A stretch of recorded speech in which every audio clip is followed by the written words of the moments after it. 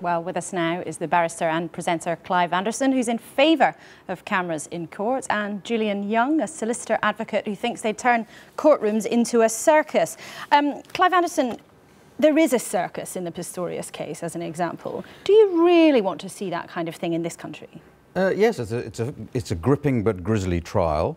I'd like to see how the trial is going on. At the end of the case, there'll be a decision, a verdict. In this case, it's a judge with her two assessors, but in an English trial, it would be likely to be a jury. And we'd like to have a notion of whether we agree with it, we see justice being done, or we think that was conducted unfairly. What's wrong with us knowing what's going on in our own courtrooms? Julian, what is so wrong with that?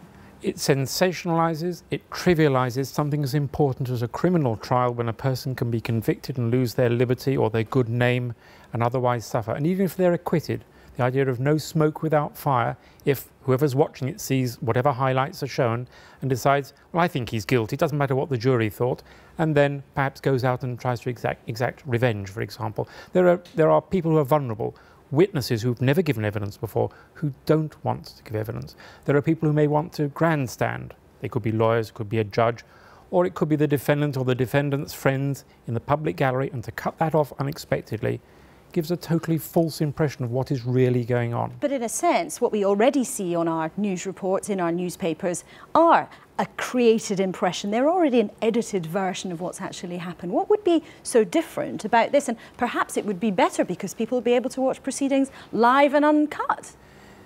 Who wants to sit and watch, for example, an expert give evidence, highly technical evidence, maybe for several hours, and be cross-examined? It doesn't tell you how the system works. It doesn't tell you about the standard of proof, the burden of proof, the responsibility of the judge, the responsibility of the jury.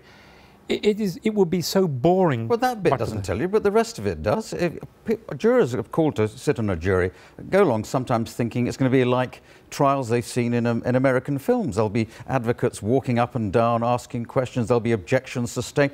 At the very least, you might concede that this will be an educational process for potential jurors to see how our courtrooms actually work. Clive, you can have education by a mock trial. You can have it as part of education of children in schools, what happens by going to a Crown Court to watch. You do mock trials, but you yes. show it to dozens of people at a time, but this is for millions of people to see. But they will not see what's actually happening all the time. They're not going to sit for a whole period of time from 10 in the morning till 1 o'clock, from 2 o'clock until 4:30 to watch the whole of a trial from beginning to end. They'd be bored out of their minds. Can I make a point about televising Parliament? Because this argument was raised. Well, the same argument. From 1975, they introduced putting radio microphones into the House of Lords. It took to 1990 for the House of Commons to say, all right, let's put... I don't know how many young viewers you have, but young viewers, what's he talking about? You many, didn't have cameras in Parliament. Night. What, you mean Prime Minister's question time went on without the public saying it? All these objections are raised to Parliament. It would grandstand. Clive, how many people are going to watch...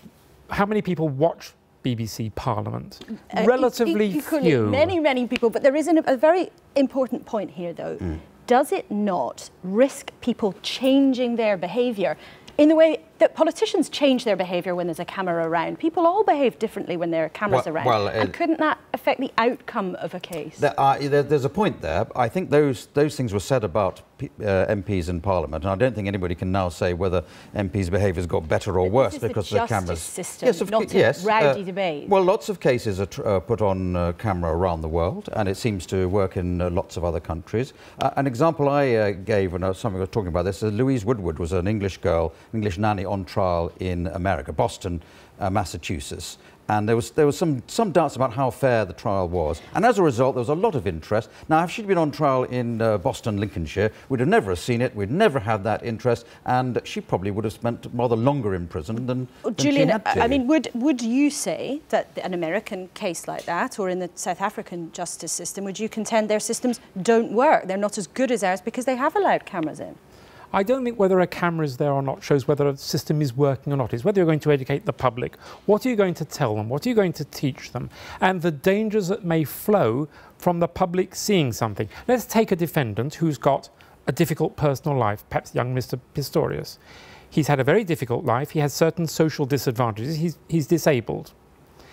If other inmates in a prison got to watch that on television, realise he is weak, if he is convicted and sent to prison, especially in this country where prisoners are quite often very cruel, the danger would be they would pick upon that person having been put into the prison system. Are you just not rummaging around for reasons not to proceed and make a change? No, I'm frightened of something, I don't know, legal idol, making this into a television spectacle where you almost can vote. Press the right button on your remote control and you can vote for a guilty or not guilty verdict. I don't think that's really the proposal. I think the judge and the jury are still going to take the decision. It's just that it's a public place, a courtroom, as it is as a public gallery. If there are people who want to interfere with witnesses or find out about defendants, they can be there anyway. It's reported in the papers. But they can go, if they're that interested, they can go to court and watch the real thing without it being televised. Television is not real. It is in another dimension. It's a bit more immediate, though, than waiting for Clive Coleman or somebody else to come out onto the Old Bailey, the street, and say, oh, there was a nasty question asked there and there was a hesitation, and how we want to see the actual process. Just very briefly to both of you, do you think, given the way the flow of information is speeding up all the time, anybody walking down the street with a smartphone can take a picture, they can tweet what they like about who they see outside the Old Bailey or anywhere else, do you think actually you will be able to hold the line? This is going to happen one day, isn't it?